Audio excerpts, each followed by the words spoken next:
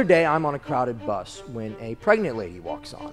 She looks around for an empty seat, but there are none, so naturally I stand up and offer her mine for $62,350. We have 45 minutes left on this bus. My time is worth $150,000 an hour, and I'm even prorating this for you. She's stunned. Then, of course, her water breaks. I was fucking born yesterday. I'm sorry, you don't look familiar to me, so how is it possible that I impregnated you?